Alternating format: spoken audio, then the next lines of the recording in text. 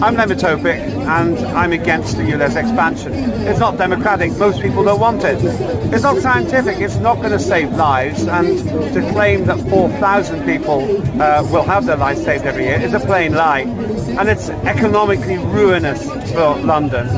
I'm here because it seems that Sadiq Khan's vanity project could really ruin the city, and it places the Together Association and all those sensible people who've turned up in Trafalgar Square today at the heart of reclaiming democracy for the people who paid the wages of people like Sadiq Khan.